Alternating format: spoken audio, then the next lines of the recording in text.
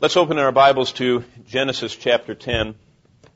And for the next few minutes, I would like to share with you what, after many, many weeks of study, has become for me one of the most fascinating chapters in the Bible. The key to the past history of this planet Earth is the Bible. And the key that unlocks all the mysterious past events in human history is God's Word.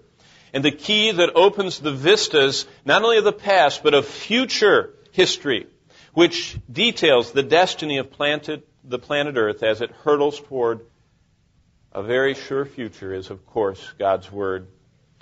Across the face of our world, there seethes ethnic rivalry. We read regularly in the newspapers about genocide. We see the ancient hatreds, religious warfare, regional warfare. The question we must ask ourselves is, where did the races and nations come from? From the nationalism that rises in the Balkans to the Orient, to the terrorists who seek to cause a concession to gain their independence in the Basque country, Northern Ireland, the Palestinian areas, and all other hot spots of the world. How did all that start? Where did the seething differences come from when God made one man, and from him made one woman, and from one blood made all peoples? Well, the Scriptures in Genesis 10 give us the birth of the nations. And so the Bible is the key to the present, which is written in God's Word in the past. As we open to perhaps the most fascinating chapter of the Bible, the Table of Nations, we find God's map for all the human family. We find the ultimate genealogy, all of our relatives, and all of the relatives of every nation and kindred and tongue and tribe on this planet find their family tree in just one chapter of God's Word. As we look over these 32 verses tonight, I trust you'll come to the same conclusion that I have, namely that the Bible's explanation of where national and tribal origins come from, I hope you'll see it's far superior, the Bible's definition, than any evolutionary idea.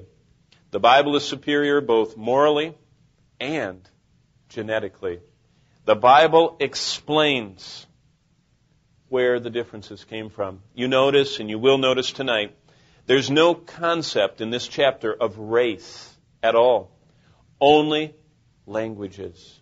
That's interesting. Peoples, languages, tribes, nations. Now listen, the most important difference between groups of people on this planet is not their skin color.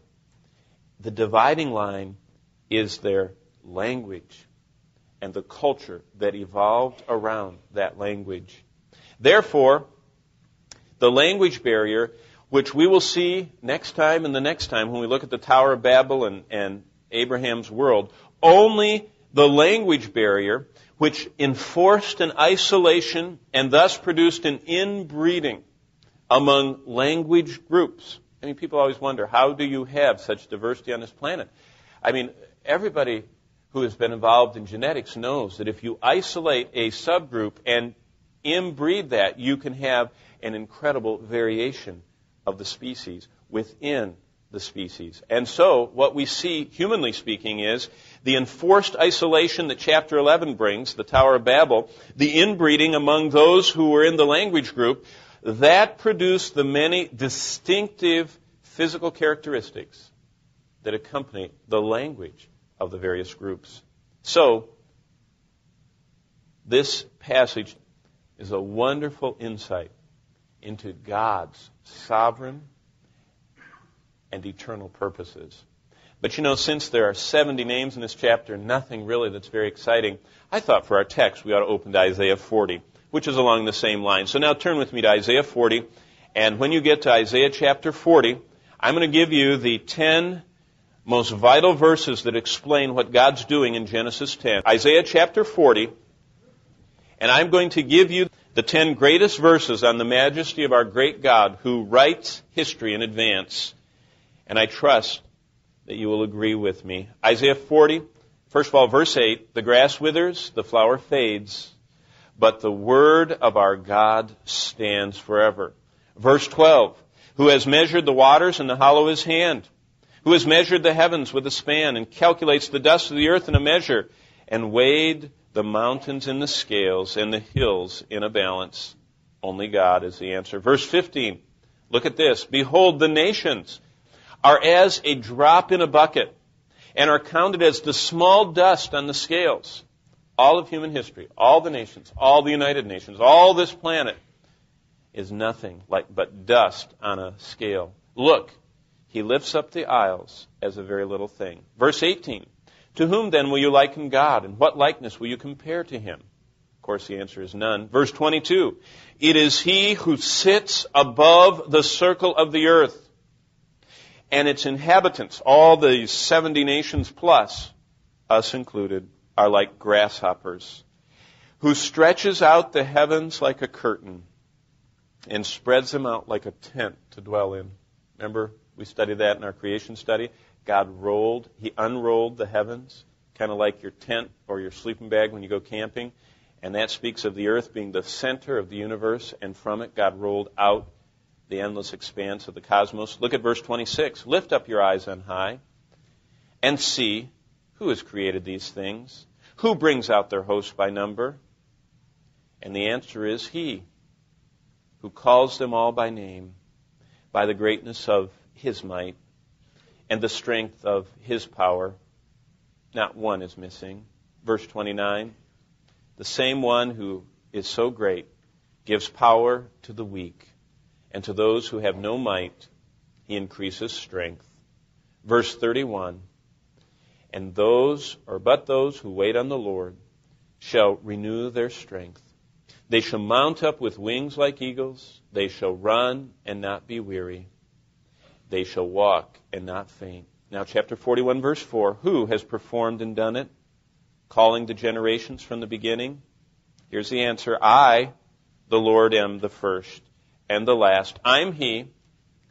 In chapter 10 is him mapping out the generations. And finally, the conclusion is verse 10 of chapter 41.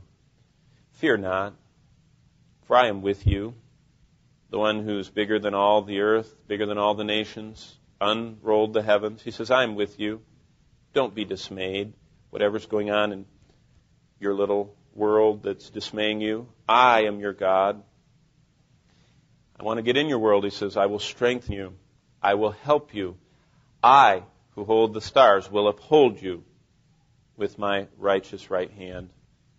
I believe the reason we should study Genesis 10 is what Isaiah 40 and 41 say. It reminds us how great is our God. Let's bow before him in prayer. Father, I pray that the details of history will only affirm to us how great thou art.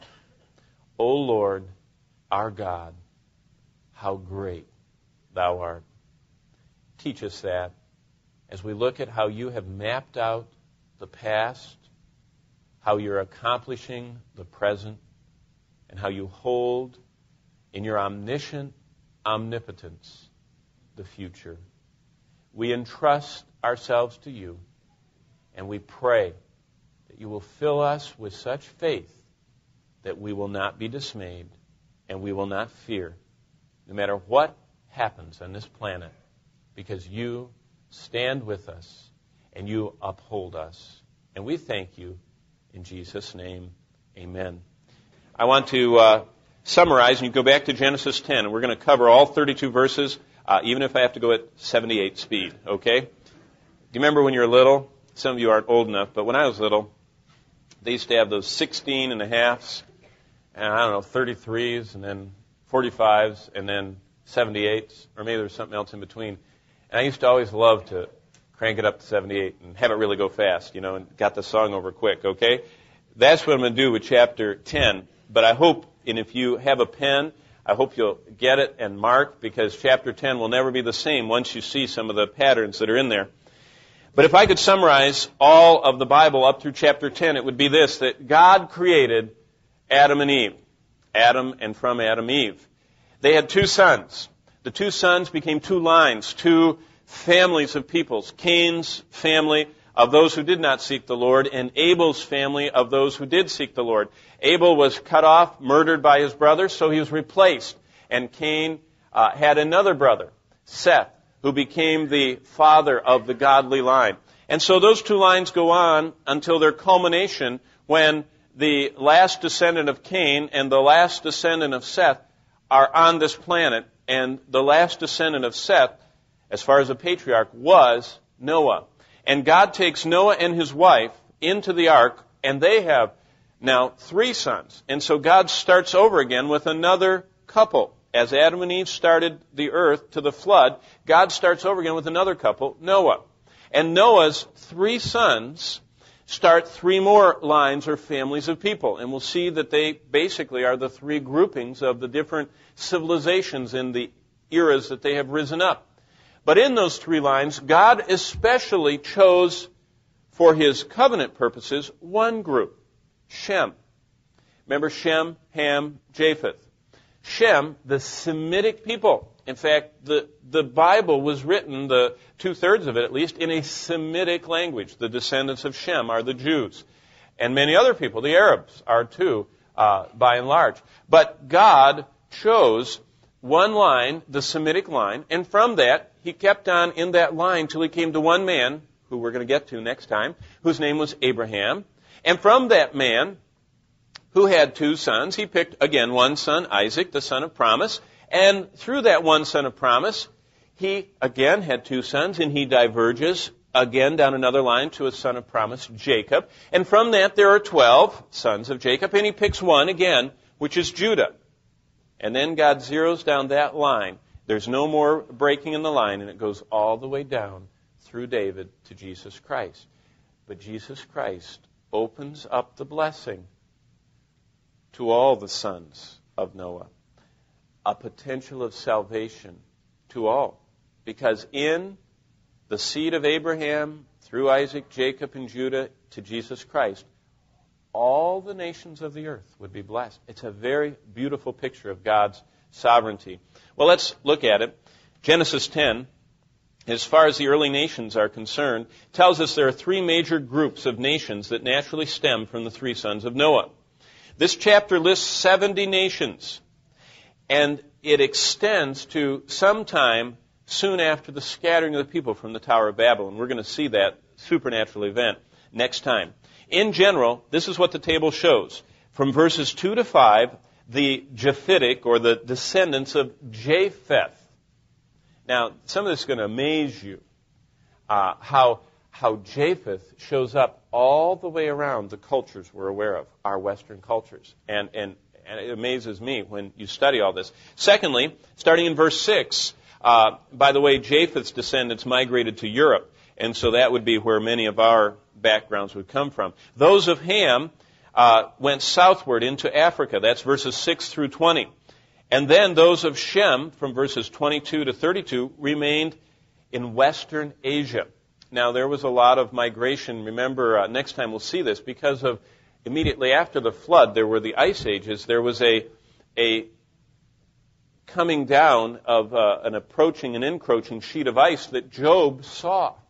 Job describes it. He says he saw the waters frozen hard like rock, and he saw the treasuries of the frost. He saw this ice age, and so the people would retreat away from that, and the southern civilizations advanced more rapidly at first than the northern because of the climate and all the hardships and everything else. But all of that's reflected. Although it's not certain, it seems probably the Far East was later settled by some of the Hamitic tribes and some of the Japhetic nations. In other words, some of the Europeans swung over the top and went into the Orient area, and some of the Hamitic tribes went across the south and also did that. And you can see that in some of the migrations. Well, what are the origins of the nations? Well, the Bible clearly teaches in the 10th chapter of Genesis that all present nations, tribes, and languages have been derived from Noah's 3 sons and his 3 daughter-in-laws in a very few thousand years. In fact, yesterday at sunset was the beginning of year 5762 for the Jewish people. They mark New Year's on Friday night of last week to Saturday night, or Saturday sunset, And that's their new year, and it was year 5762. So they say that 5,762 years ago, God created the earth. They count from creation, the Jews. They say, hey, it's our God that made the world. We're counting from the beginning. And so they say we're in year 5762, which is interesting for them to come up. I'm not sure how they got that number. But in those few thousand years, approximately 4,000 plus since the Great Flood, all the different groupings of people have come from the three families that got off the boat with Noah. However, it might be questioned whether some extreme variations in the physical and linguistic characteristics could develop so rapidly. It's because at the Tower of Babel there was and we'll see this next time, there was a forced isolation. God supernaturally, it seems that everyone spoke the same language until Babel. And that language was what Noah and his sons were speaking. And they seem to have clustered initially around the area of Babel, but then God supernaturally isolated them in language groups. They could not marry outside of their language groups very easily because they couldn't understand each other. And so they began to migrate off in language groups. And it's interesting, when computer models, recently the USA Today published a study that when you take a computer and you do linguistic and philological studies and try and go backward in the study of the probabilities of where words come from, it shows that all the languages seem to link back together into, of all things, a Mesopotamian, which would be the Tower of Babel type of setting. So it's another time that science kind of backs its way into the Bible. But here's what's really interesting for us. Several major European royal genealogies, which are found in the archives of the major European nations, if you go there and if you study, as one man, Dr. Bill Cooper, did, he did his doctorate and became an archivist and going as a historical student and went into their archives, and this is what he found. He found that several European royal genealogies traced all the way back to Noah's son Japheth and to the list we're going to read tonight, with no knowledge of the Bible, with no trying to reckon. I mean, some of those archives, they don't even acknowledge the Bible in those countries, but they actually, in their records, go back. And so this is another evidence that points us who love God's Word back to the fact that true ancient history always will correspond with the Bible, because the Bible is God's inerrant Word. And as I said, Dr. Bill Cooper of Middlesex, England, in 1995, after spending 30 years writing his dissertation from 1965 to 1995, wrote his dissertation and published it. It's called After the Flood, and it's a genealogical record of 30 years study. And he compiled it through extensive research, and all of his notes going back to Shem, Ham, and Japheth you can find in the archives of the national libraries from Britain across to Germany. Fascinating. Well, let me read to you the conclusion of his dissertation. It's quite boring, if you ask me, but this is his conclusion. When I applied the Table of Nations, that's chapter 10 of Genesis, to the healthy historical research of the various nations and their libraries, surprisingly, in light of what most commentaries go to such great lengths to assure us, namely that Genesis is not to be trusted as accurate history, was false. Now, what is he saying by that? Well, if you read most commentaries on the Bible, I'm talking about, these scholarly commentaries, if you look up Genesis 10, what they say is that it's not an accurate historical record of the nations. It's rather kind of biblical, Jewish kind of symbolism or something, and you can't trust it. But he took, and his premise was, he took the 70 nations that are listed in this 10th chapter, and he went to the national libraries of Europe to study Japheth, and he found Japheth and all of his sons recorded in their records of, especially the Roman conquest. When the Roman Empire came up to conquer the barbarians, they found nations named after what we're going to see here. Just amazing. So, over the years, little by little, his testimony in his dissertation is, the pieces came together as he looked at the libraries of Europe, the Middle East, the Mesopotamian records, the Arabian records, the Egyptian records, the records in Turkey, and even he studied in Greece. And this picture build up that revealed the 10th and also the last part of the 11th chapter of Genesis, and here's his conclusion, to be an astonishingly accurate record of the families and tribes of mankind. Isn't that amazing? And he, of course, got his doctorate and he published it. Well, let's start with chapter 10, verses 1 through 5. We're going to look at the Japhetic or Japhetic races. Those are the descendants of Japheth. It says in verse 2, the sons of Japheth were. Let me read them to you. Because God, as he dealt with mankind, saw to it that the nations, the tribes, the races were dispersed over the globe. But he confounded the human speech at Babel. He intended to force nations apart, hastening them to be distributed over the face of the planet. The table of nations starts with Japheth, and that's in verse 2. Very briefly, I'm only going to go over a few names, but this is what's fascinating. If we look just at this first one, this is, by the way, our ancestry. I'm talking about the major European immigrant blocks to America. Most of them date back to this Japhetic son, Japheth, of Noah.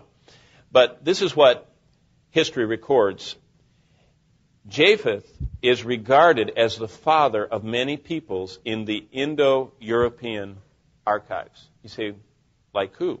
Number one, the pagan Greeks perpetuated, his name is Iapetas. If you look at the Greek archives, who they feel their forefather was, they call him Iapetas. Well, you know why? It's because they don't pronounce the J.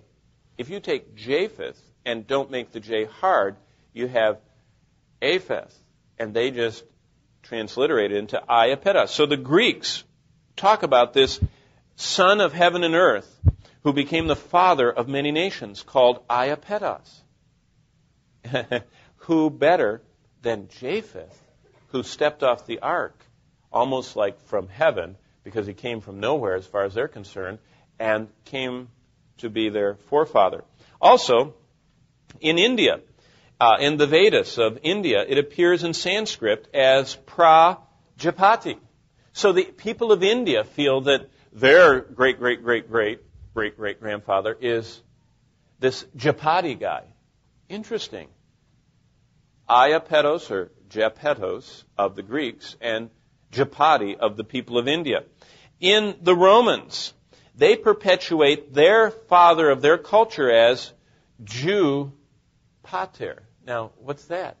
Jupiter, king of the gods, came down from somewhere to earth and started the nations. They call him Jew Pater, Jupiter, or Japheth. Father Jove is another standardization, but finally they settled on Jupiter. Also, the Irish Celtic people, the early Britons, and other pagan European races trace their royal houses to Japheth himself. By the way, the city on the coast of Israel, the first stop for every Holy Land group that goes over there, is the town of Japheth, which they call Jaffa, after Japheth. Does it ring a bell? Jonah sailed from Joppa. Peter, Cornelius, the whole deal is in the town of Japheth. You see, all these people lived in a very small area. In fact, I'll share with you a little later what the Jews think, who they identify Melchizedek as. They consider Melchizedek from the Bible to be the oldest man on earth in his time, who was none other than Shem himself, living still in Jerusalem. Very interesting thought. Of course, can't be verified, but that's what they feel. And so, these pagans who have no knowledge, they don't even know about the book of Genesis, they all date their family trees back to Japhat, Japhet, Juphat, Jupiter, Japheth. They all go back there. Well, let's look at verse 2. It says that this Japheth guy had some sons. Who are the sons? Well, Genesis 10:2 tells us that the nations that descended from Japheth begin with Gomer. Gomer's descendants, history tells us, are identified with the Cimmerians. They first settled on the shores of the Caspian and the Black Seas. We know right where that is today. That's the area where they say that they found evidence of Noah's flood. Of course, the people that are looking for it don't believe it was a global flood. They don't believe it was a universal flood. They believe it was a local, something about the glaciers spilled over the Bosphorus and put 600 feet of water. But it's interesting for them to even think in a biblical way. But these people, these Gomer's descendants, left the marks of their presence as they left that area and spread across Europe as far as the Atlantic. In the German records, you find listings of Gomer. They were later driven out by another family we're going to meet in just a second, the Elamites. And the prophet Ezekiel, during the time of the captivity, talks about them and calls them, living in northern reaches of Europe, he calls them the descendants of Gomer. So in 600 BC, when Ezekiel was writing, the 6th century BC, he was looking out and he saw these people he identified as the descendants of Gomer, the son of Japheth. That shows how close this is in history. These people also, the Gomer descendants, appear in the Assyrian records. If you remember, the Assyrians are the ones that camped outside of the city of Jerusalem, and the angel of the Lord came and killed 185,000 of them. You remember that story in Hezekiah and Isaiah and all that? These Assyrians bumped into these descendants of Gomer and called them the Gemaria, and they defeated them under King Esdrahan, the Assyrian, and they wrote about it and all that and all. But here's where it gets interesting. The people of which are called the Ashkenazi. Do you know today, when a Jewish person comes from Germany and goes to Israel, what do they call him? An Ashkenazi Jew. Ashkenazi is the name given to the descendants of Gomer. And that's what the Jews picked up on, and they called Germany Gomer, or Ashkenazi. So it's just a fascinating similarity, and we can go through Jeremiah and everything else. But the Scriptures say that this Gomer, which the Jews today say is Germany, and they even name the people there descendants of Gomer, Ashkenazi. The Bible says those people in the end days are going to be unfriendly toward Israel. Well, if the 40s are any indication of what the Germans think of the Jews, I mean, they are very unfriendly, right? Hitler and the concentration camps. Number 2, look at the second one, Magog. Magog is in chapter 10, verse 2. Magog in history was a fierce and warlike people ruled over by princes who bore the royal appellation of Gog, which would be like Pharaoh or Caesar. Their descendants were the Scythians, and their territory, the Caucasus Mountains. Do you know anything about where the Caucasus are today? That's the former Soviet Union. We're talking about Russia. And the Scythians, by the way, from the north, from Russia, made their furthest south penetration and actually conquered part of Israel. In fact, to this day, on about the third day when you go to Israel, you go to this ancient city called Bet-Shean or Beth-Shan. And that's where the Scythians made their furthest south penetration. And so the Scythians were stopped at that city. And of course that was part of the Decapolis in the New Testament in Christ's time. And so these Magogites, which today are identified with Russians, came all the way down to northern Israel, where they're going to come back. That's why Ezekiel saw them coming back. They had already come down in Ezekiel's time and were defeated just south of the Sea of Galilee in this town called Bet-Shean, but they receded back up into the mountains of the Caucasus. But prophetically, Ezekiel said, I see them coming back in the last days, which is a prophecy of Russia coming down, and he says they'll be terribly defeated on the mountains of Israel. Verse 2 has a third name, Madai. Madai, the third founding father listed, has descendants thought to be the Medes, as in the Medes and the Persians. And these people are linked always in history with the southwestern shore of the Caspian Sea. You notice I keep talking about Caspian Sea, Caspian Sea. In a minute I'm going to talk about that because the single largest discovery of oil and gas in recent history, worth trillions of dollars, was found right in that region. Isn't it significant that where God has said, my enemies of my chosen people Israel, the enemies of Israel from the north are going to be coming down from this Caucasus and this Caspian region. And those people have historically been very poor. If you know anything about the Russian history, there have been the rich nobles and the poor peasants. And they've, even today, the Russian army, I mean, the poor Kursk submarine that sank, blew itself up, or whatever happened, because they don't have enough money to even maintain their boats.